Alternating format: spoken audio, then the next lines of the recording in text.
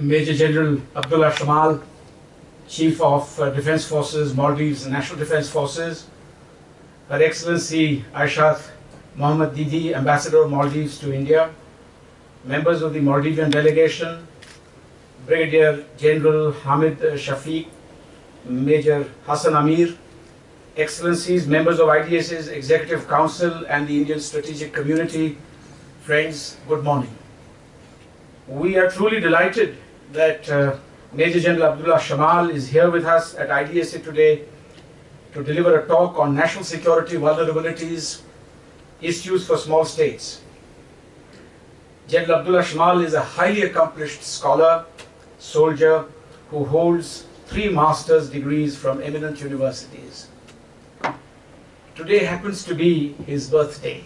Please join me in wishing him many happy returns of the day. The lecture today is part of our long-standing Eminent Persons lecture series. The theme is indeed pertinent and timely. We live in an age of great uncertainty. The global situation is characterized by a rising tide of nationalism, trade protectionism, and a battle for technological superiority. In Asia, new fault lines have surfaced with attempts to hardwire infrastructure and stamp strategic dominance.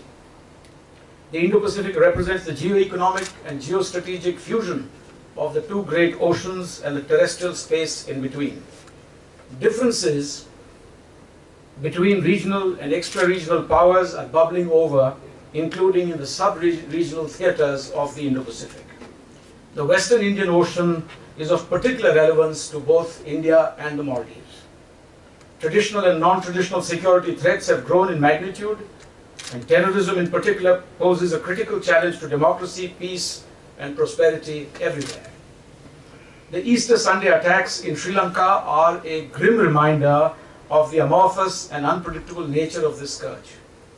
Rising sea levels, piracy, marine pollution, drugs, weapons, and human trafficking, all these severely impinge on the national security of island countries like the Maldives. Many others face similar challenges, and this calls for greater collaboration among all states. Maldives is a virtual gateway to the Indian Ocean, straddling key sea lanes of communication that are critical for trade and energy flows. Instability in the Indian Ocean can have enormous consequences for all of us. Historically, India has enjoyed close ties with the Maldives. My home state, Gujarat, in particular, had flourishing trade ties to the Maldives over millennia. India has supported Maldives' transition to democracy and has assisted in strengthening institutions on the basis of Maldives' priorities. India has provided vital support during times of crisis in 1988 and later during the tsunami in 2004 and the water crisis in 2014.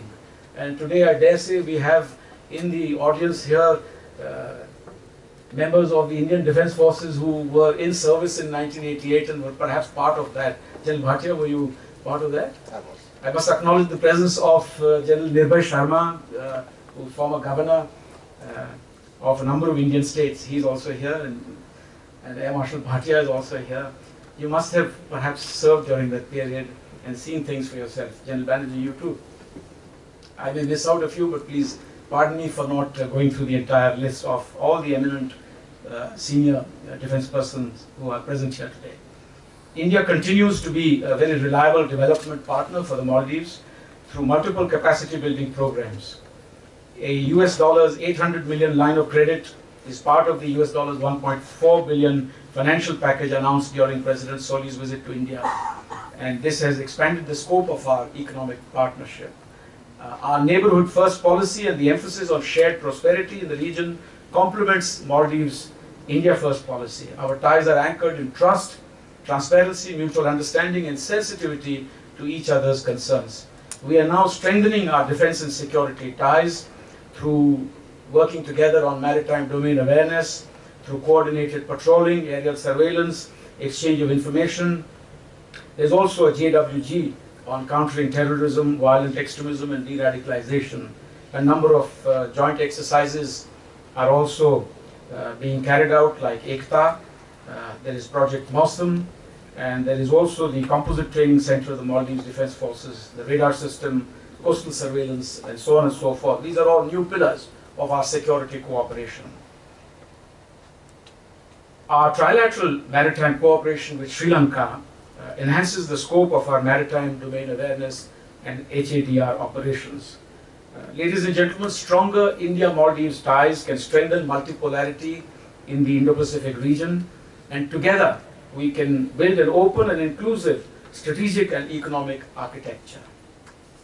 We look forward to Major General Shamaal sharing his thoughts with us today, and I now have the great pleasure of inviting him to please deliver his lecture. Thank you.